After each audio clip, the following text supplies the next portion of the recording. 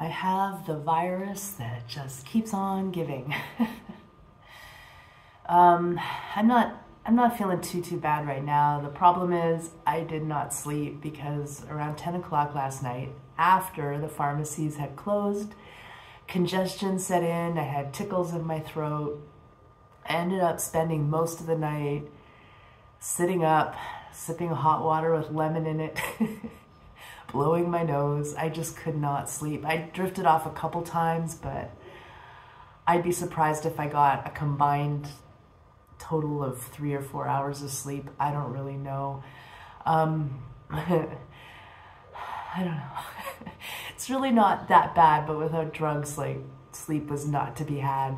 And I did stop at a pharmacy yesterday, and I was tempted to get something. I just thought it wasn't necessary, but of course, by the time I started to feel it, it was too late. All the pharmacies were closed. So I'm tired, but I'll survive. It can't last forever. Today I am headed north. I'm going to Malafatra, which is a mountain range. And I think Mala, I'm pretty sure, means little or small. So it's part of the Tatra mountain ranges, but it's the smaller part. North of here, I have a hotel for 4 days on the highway, and I'm really hoping that the bus will allow me access to do some day hikes in the area. So my train isn't until 12:30. And I should get there around 3 o'clock, and I should be able to check into my hotel at 3, maybe get some sleep. And I'm gonna head straight to a pharmacy now and pick something up to make sure that that sleep happens. And I'm just really hoping like tomorrow I'll be better and I'll be able to do some hiking, because I'm getting tired of just not feeling good, you know? But yeah, that's it for today. It's really just gonna be bus, train, check-in, sleep. Hopefully tomorrow there will be more. Pizza. Well, I didn't know what to do with my key when I checked out. You need the key to get out of the building, which seems like a bit of a safety hazard to me, but whatever. And I couldn't find anyone. And I knocked on a few windows, no reply, so I just left the key in the main door. If you go to the pharmacies and the tourist centers, you get English-speaking people. Well, I am really tired. I'm not really thinking clearly, but I'm not sure that's an excuse. I think I'm an idiot, because I bought these, sprayed my nose, opened this up, dropped one of these things on my tongue, and felt the numbing, and realized there's benzocaine in it. There's benzocaine in this too, which I'm allergic to. So now my tongue kind of burns and my nose kind of burns. And since I opened them both, I can't take them back. And they were expensive. Anyway, I got some other stuff that doesn't have benzocaine in it, so an expensive mistake. Fingers crossed this will do the trick. So I'm heading into the train station, Lavina Stanica. Pretty sure I'm saying that completely wrong.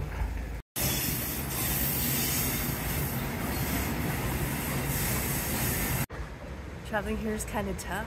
Nobody speaks English, or very poor English. And my Slovak is bad. I know 2 words now. I had trouble getting a ticket. I'm going to Žilina, however you say it, but I don't know what zone it's in. You have to know how many zones you're traveling through in order to buy a ticket. I couldn't find a zone map anywhere. The zone map I saw online only did buses, it didn't do trains. So I ended up standing in line, and I got a ticket, and I don't know what train to get on. And whatever he's saying, no.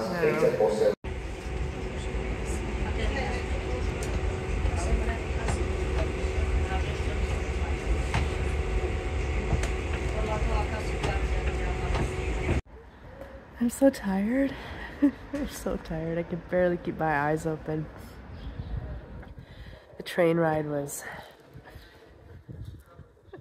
It was chaos. So I didn't reserve a seat because I didn't think it mattered, but there was no way to know what seats were reserved. So I had to move a couple times. No big deal. And then, I don't know, 2/3, 3/4 of the way into the trip, so many people got on, and they all had huge bags, like roller luggage, you know, like, oh, and they just crowded the aisle with their bags, like from both ends of the train car, trying to get to their reserved seats. But in order to sit down in their reserved seats, people like me, quite a few people like me, had to get up and move. There was no place to go because everyone was standing in the aisle with their bags. It took 10 minutes for me to like hop from empty seat to empty seat just to get to the end of the train car. It was chaos. It was absolute chaos. It was kind of funny, but it was chaos. And then I just stood at the end of the car the rest of the way. It wasn't that much further. I will reserve a seat next time just to avoid that, but it's, I think it's only an extra euro anyway, so. And I still have one more bus ride. I would walk, but it's too far. It's not that far on a bus, but it's too far to walk. So I have another half hour to wait for it. I still have to figure out where to catch it. I'm at the station, but I don't know exactly which bus or where. There's a big board over here I have to consult. I'm so tired. I'm really hoping I don't have any trouble checking in and just going straight to bed when I get to my hotel.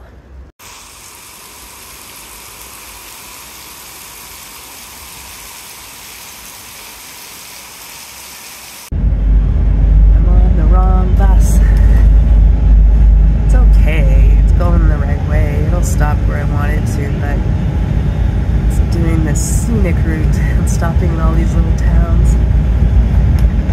Take a little while longer to get there. When I got here, I had to make a quick dash to the grocery store before they closed because they don't open again till Monday. But with that done,